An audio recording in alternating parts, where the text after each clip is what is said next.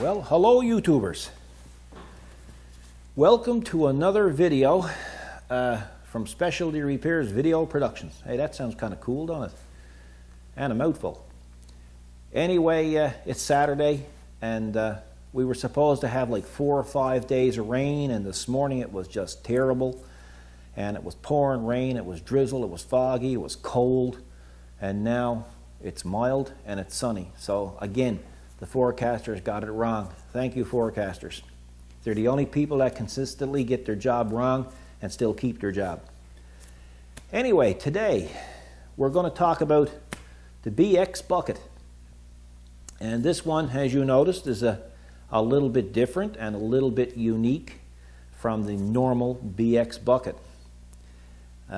Last week we did a video where we showed featured the Solo Shot 2, the robotic cameraman, and I just happened to take the BX out and do a demo with the BX going around the back of the property. And of course a lot of people noticed the cutting edge on the BX. So we got a lot of emails, we got a lot of comments on the video about the cutting edge, and asked if we could do a video strictly on the or specifically on the cutting edge. So that's what this is about. Now this is not just basically directed at the BX. It can be on any tractor without a cutting edge. It will apply to all tractor buckets. Now the reason why I put a cutting edge on this bucket was to eliminate what I call the happy face bucket. And the happy face bucket is something that I'm after seeing so many times over the years here at Specialty Repairs. We get guys dropping off their buckets. The original cutting edge that's welded into the bucket has been worn out and beat up and dented up to the point where it was just, you know, in a matter of a year it was destroyed. Then you get, what happens is you get them worn out, then you get guys picking up rocks or trying to root something up, and the bucket is so thin it starts to develop a sag in the middle of the bucket. And if you put the bucket up in the air, it would look like it was smiling at you. So that's why I call it the happy face bucket. So when we bought this tractor new, one of the very first things that I decided that I was going to do was put a cutting edge on it.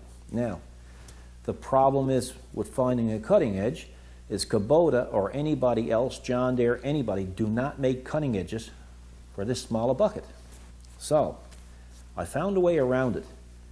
What I did is I went to the dealer, the Kubota dealer here in Newfoundland, and I said, give me a cutting edge to, or just tell me the narrowest cutting edge that you have. And anyway, he looked it up in his book and he came back with one that was probably, I can't really remember, but it was probably 8 or 9 inches longer than this bucket. So, or wider than this bucket. So I bought that cutting edge, and when you buy the cutting edge, you get the bolts with it as well. And so I came back and I decided to put the cutting edge on the tractor. And I'm going to tell you, this tractor has got 105 hours on it. It's a very low hour tractor, but those 105 hours, she worked big time. And you can refer back to her other videos and you'll see it worked pretty good. There's a lot of rock here in Newfoundland, and you look down at that bucket and there's not even a dent in it. And the reason why? The cutting edge. There's no sag in it, there's no happy face. The only happy face you'll see on this tractor is me sitting in the seat. So it was a very worthwhile mod. Now, the other problem that I have with doing this video is that when I was doing this mod, or first when I bought this tractor was supposed to only be here for a year, and then we were going to resell it and just forget about it. But Kathy kind of liked the little tractor, and once I got it, I developed a terrible disliking to a pick and a shovel. So this is replacing our picks and our shovels and our wheelbarrows. So we decided to keep it. But then I developed an interest in modding it out, designing and fabricating and building certain modifications to the tractor. And of course, you guys will look back at the previous videos and you'll see there's dozens and dozens. I think we're up to 48 or something now, different modifications that were never done to a BX before. But I still consider the bucket mod the most beneficial to the tractor. So what I'm going to do, seeing I never had a video done at the time of the mod, I was taking a lot of pictures. Like, I have 100,000 photos on 3 hard drives in our office. And I take photos of everything. Any job that I do, there's multiple photos of it. So I went in to the computer and I went into the hard drive and I found a few pictures of how this job was done. And I put them on my little thumb drive, and I'm going to add these to this video. And what I'm going to do the next best thing to a video. I'm going to do a photo, but it's going to be a voiceover. So I'm going to show you the photo, I'm going to do the voiceover, and it's going to show you exactly, explain to you exactly what I did and why I did it. And of course, it'll show how it turned out. So I hope it'll be beneficial to you. At the end of the video, you're going to see a tag, and the tag is a Kubota part number, and that's the part number for that specific cutting edge. The thing is with the cutting edges, when you get them, if you think it out right and you plan your job properly, what you're going to do is you're going to take your cutting edge and you're going to center it exactly where it's going to be. The center bolt is going to be in your bucket. You're going to have to cut probably, I'm just guessing now, 4 inches off each side of that cutting edge. Now, excuse me, the cutting edge is very hard, and you're going to see that I used a metal cutting bandsaw, but I used it with cutting fluid, and it had no trouble cutting it. Now, if you don't have that, you can also use a cut-off disc or cut-off grinder or cut-off saw, you know, but, you know, be careful. I would rather use the metal cutting bandsaw. It gives you that really nice, true cut, and it's a lot cleaner, and it's a lot nicer when it's done.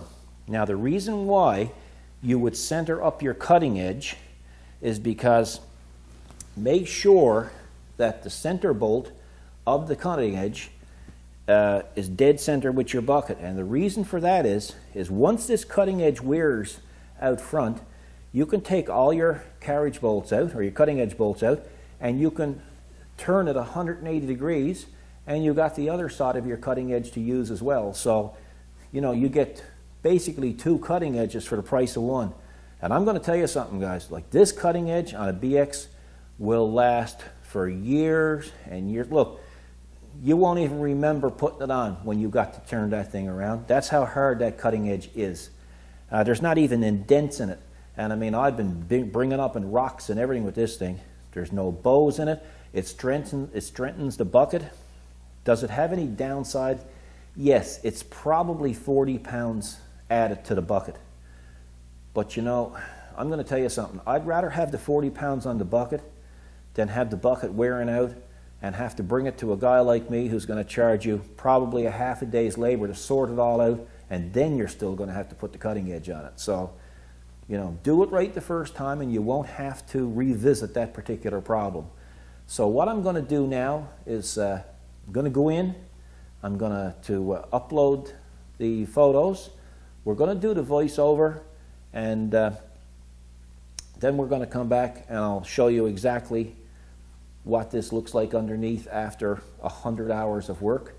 And that should give you some idea of what you need to do to put a cutting edge on a BX. Before we get to that, I will tell you that unfortunately, when you put the cutting edge in the right position on the bucket, you're going to be right on the weld line of the original welds of the bucket. Now that creates a bit of a problem. Anybody with cheap drill bits need not apply, because I'm going to tell you something. you're going to be welding, you're going to be drilling through a weld, and it looks like it's a MIG weld, and MIG weld is a very, very hard steel. That wire is terribly hard. So my advice to you is when you go to drill them out, you start off in small increments, and you use the top quality drill bits that you can get, okay? None of this $10 stuff from, you know, your big box stores. You know, you go get yourself a good industrial drill bit and use lots of cutting fluid, and you'll have no problems. But if you try to cheapen it, and you try to use no cutting fluid, and you try to use a cheap drill bit, it's a disaster waiting to happen.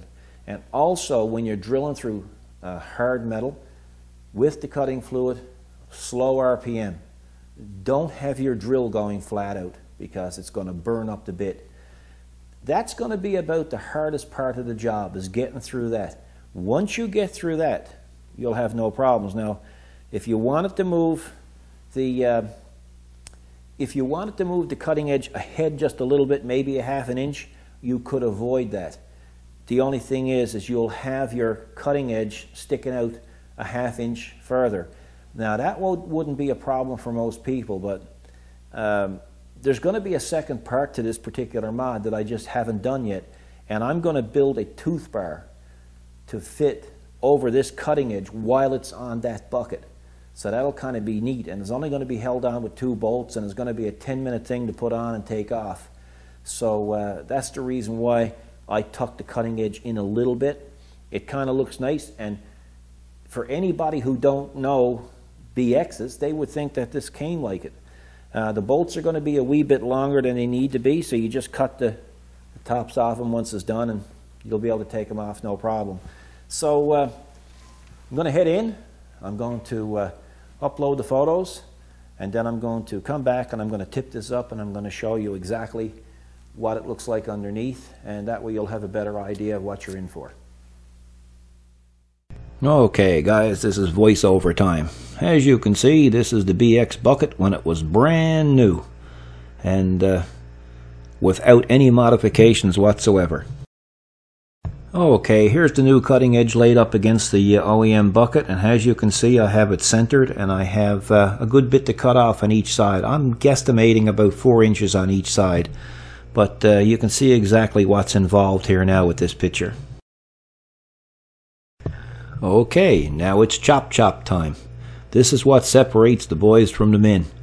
Anyway, as you can see, I'm using the horizontal bandsaw, and it has a built-in coolant system.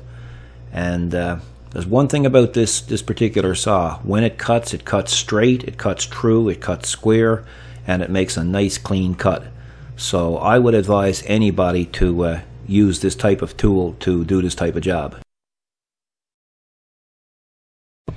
In this photo, you can see that the cutting has started, and that white milky stuff, well, that's actually water-soluble oil cutting fluid, and you need that to keep the blade cool and lubricated while you're trying to cut this this particularly hard cutting edge. So make sure that you use your cutting fluid. And here are the results. As you can see, it's a very, very clean cut. Smooth cut. The blade is still good, and you know, it's the picture speaks for itself. The right tools for the right job makes the job even more successful. So if you can, you know, if you don't have one of these tools, get somebody to cut it for you. It's not a big job by any means. Okay, now that the cutting edge is cut, it's time to do the install. So I'm fortunate enough to have the quick attach for the front bucket on the BX25D. It was an option, and of course we got it. So it was time to let the bucket go and get ready to drill it out. Well, I guess the only thing you're not going to see is me actually drilling the holes, but you know, you see one hole drilled, you see them all drilled. So you basically have to make sure you use a good drill bit, make sure you use lots of cutting fluid, and put your drill on slow speed. Don't over rev your drill bit, you're going to burn it up. And you can see the actual cutting edge mounted and how it looks at the bottom of the bucket. And it looks pretty cool. It's a nice bucket now.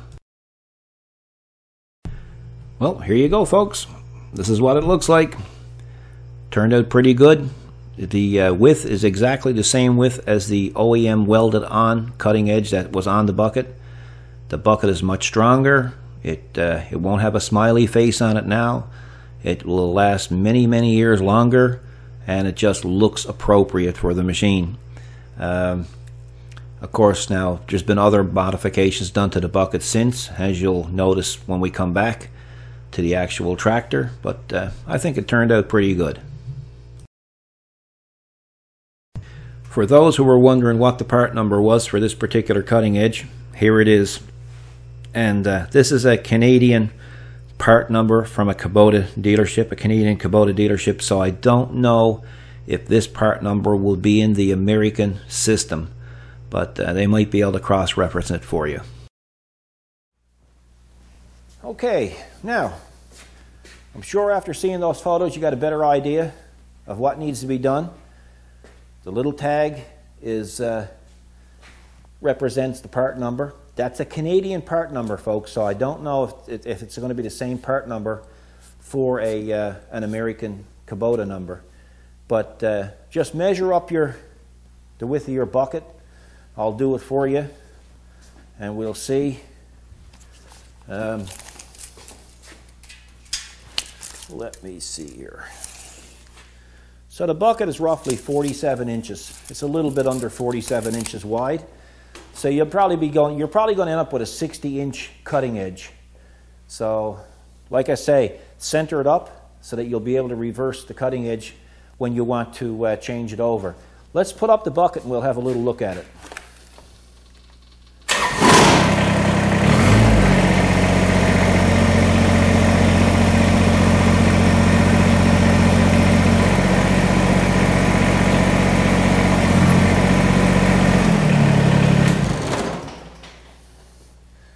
Now, I hope you can see this good. Maybe what I'll do, sorry guys, I'm going to move the camera over a little bit. So see if you can see that well. Yeah, okay. So as you can see, it's there's no wear on it. Look, you know, and it's got 100 hours of scuffing. Now I'm going to tell you, you know, our ground here, we call the island of Newfoundland the Rock, and there's a reason why we call it the Rock, because it seems like that's all there is rocks. So the bucket is very, very, very strong. It's just been a great addition. You don't want to come out too far past the outside of the bucket. I actually kept it the same width as the welded on cutting edge that came with the bucket, and it kind of gives it a factory finish. But look, there's not even a dent in that.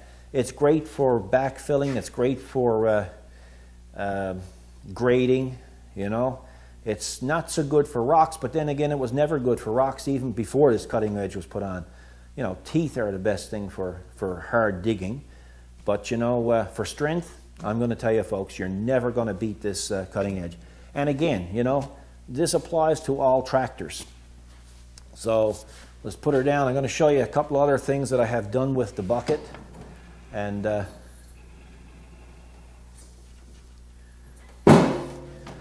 so with the bucket here, you'll also notice that, here, I'll back this camera up a bit, folks.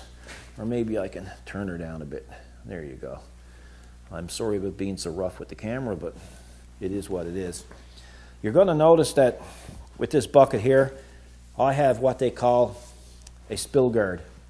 And I used to work at heavy equipment one time, and I was an operator. I had 20,000 hours operating big heavy equipment. The big stuff, guys, in open pit mining, iron ore mines. And everything that we had a spill guard on it. So naturally, when I bought this, I put a spill guard on it. When this bucket goes up and tilts right over, you could actually dump gravel on your hood. Now you can't with this spill guard. I'm going to back this up a bit, folks, so you can see it a bit better. There you go. Yeah, so you can see the spill guard there better now. And it's been very beneficial. So if there's any interest in the spill guard, maybe later on I can do a video on how I did the spill guard. So just let us know if there's something that you're interested in. Now, a lot of people ask about the hooks. I'm trying to cover all this now because I know that this particular video is going to create a lot of questions. So I'm trying to avoid answering a lot of questions. You're going to see hooks inside. And why are the hooks inside? Well, I'll tell you. With the spill guard on there, you would put the hook on the other side and your sling would come over, and I really didn't like that. I'll tell you, I'm kind of skittish when it comes to using slings or nylon straps or chains when I'm pulling anything. When it goes over the lip of your bucket and it breaks, it could flick back and it could hit you. By putting the hooks inside, when you're towing or you're pulling and you're yanking on something, you use the bucket as your guard. That's your protection. You're basically behind the wall. You'll have that up in front of your line of view, and if something breaks, you know the bucket is there to protect you. You know, you got a better chance of not being hit with this bucket up and the chain or the sling or the strap inside the bucket. That's how I feel. I know people are going to debate it, but everything that I've ever been on always had the hooks inside the bucket. I used to haul on cables with a 988 cat and a 992 cat that were 1.5 inches in diameter. We used to tow belts, rubber belts, conveyor belts that were 200 feet long and that weighed tons and tons and tons, and they were towed by hooks inside the bucket. So guys, be careful out there. Keep that in mind.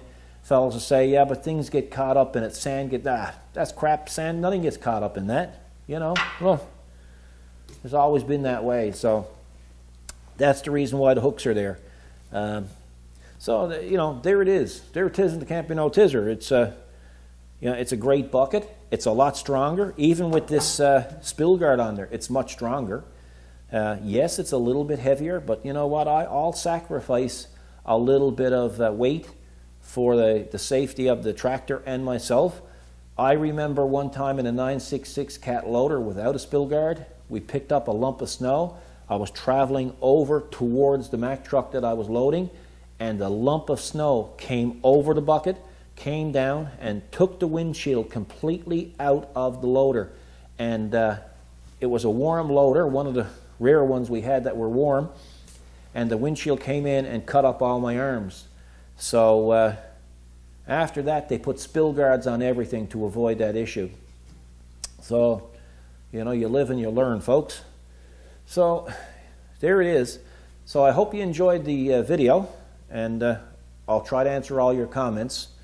Last week I made a mistake. I put up 3 videos to one time. Not going to do that anymore. Too many comments.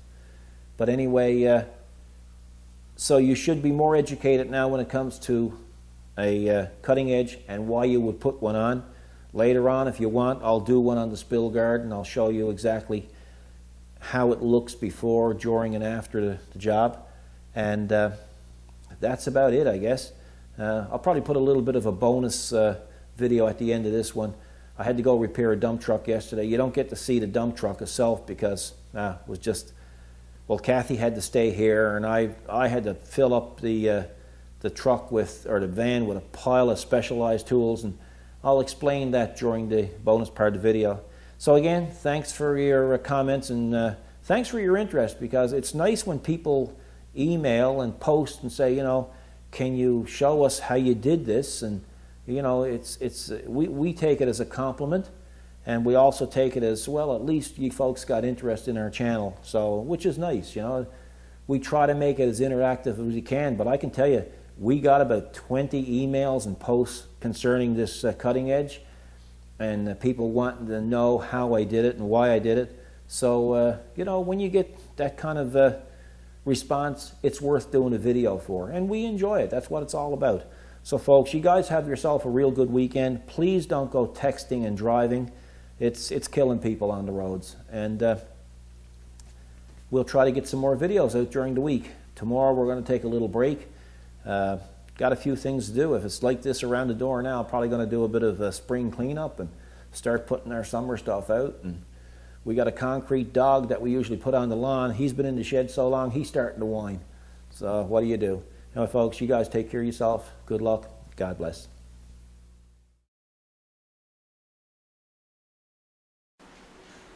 What you doing? I see all kinds of stuff being loaded. I gotta go and work on a dump 'em truck 'em. A dumping truck? A dump 'em truck 'em. Dump truck. Huh? Translation, dump truck. Yeah, it's a fairly new international, and it's been parked a while, and they can't get it to dump. They can't get the brakes off it. It's got an air leak, and they've had a few people looking at it. They can't figure it out, so I'm going to take my Smoke Pro. Oh, that reminds me, I got to get my kit, my forensic kit to go with that. Forensic kit? I got a forensic kit to go with So, that. yeah, the smoke machines are for look for leaks, right? Yeah.